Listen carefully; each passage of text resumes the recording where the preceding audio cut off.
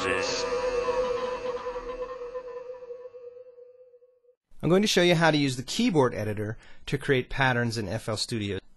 There's more than one way to turn notes on and off in the step sequencer in FL Studio. One way, of course, is to click sequence step buttons in the track, and that turns the notes on and off, but you can't specify the pitch. So that's great for programming drums, but if you want to do a melodic phrase, it's not going to work. So the keyboard editor allows you to add pitch to the notes in the step sequencer. It also allows you to add slide and portamento effects, and I'm going to explain that a little further in the tutorial. And it allows you to quickly drag a whole group of notes up and down the keyboard. So to illustrate this, let's add a channel to our existing project, and I'm going to add wasp xt, and we're going to use this instrument to create a bass line. So first I need to select the channel, then I'm going to turn the keyboard editor on by pressing this button. And you'll see a keyboard pops up under the channel I'm working on. For each step in the sequence, there's a corresponding keyboard where I can turn notes on and off. So to turn a note on, you simply left-click on the keyboard where you want the note to appear. I'm going to create a simple eighth note pattern. So bright orange indicates that a note is active. If you see this is opaque, that indicates that a note is inactive. Now, you can use the keyboard editor in conjunction with the sequence step buttons. They work together. So if I were to turn this step on using a sequence step button, you'll see that the inactive note now becomes active. Of course, I can move the note. Let's hit play.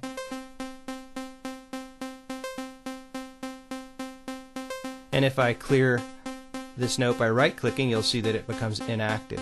So these two interfaces for turning notes on and off work together. Let's get back to recording our bass line. I'm going to take this second note and play it an octave up from where it is. And now we have a simple bass line, but it's in the wrong octave. So what I want to do is take all these notes at the same time and drag them down 2 octaves so I can get more in the pitch range of a bass line. So to do this, hold the control key down on your computer keyboard and then left-click on any note in the pattern and then drag the pattern down to the desired location. Now we have something that's much more like a bass line. Now I mentioned a few minutes ago slide and portamento, and the keyboard editor has something called the slide portamento line, this line right here, and it allows you to turn portamento on for a note. So you left click to turn portamento on and you right click to turn it off. And what portamento is when we go from this note to this note, instead of it being 2 discrete notes, you're going to hear the pitch slide from one to the other. So to illustrate this, I'm going to go another octave up for this note, and then I'm going to turn on portamento, and now you hear it slide. I'm going to slow the tempo down a little bit so you can hear it a little more dramatically. Hear it slide. Now I'm going to turn it off. Now the note just comes on. So that's portamento. Let's go back to our original tempo, and we'll put our note back down here.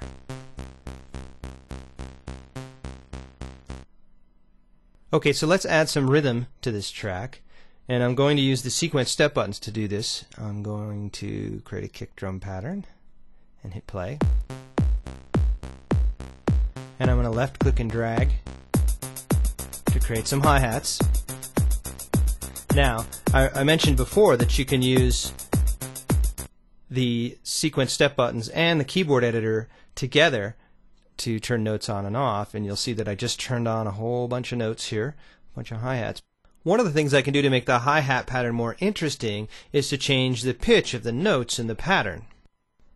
An easy way to do this is to left click and drag across the keyboard editor and paint the pitches for your hi-hats.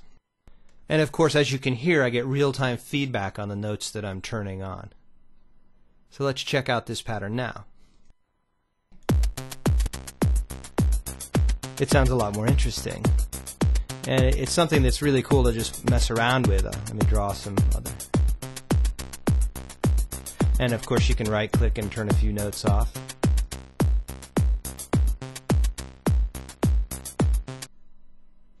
So as you can see, the keyboard editor allows you to go beyond what you can do by sequencing with just the sequence step buttons. You can add pitch to your notes, you can add portamento, and you can also quickly grab entire groups of notes by hitting your control key on your keyboard and then dragging the pattern up and down in the keyboard.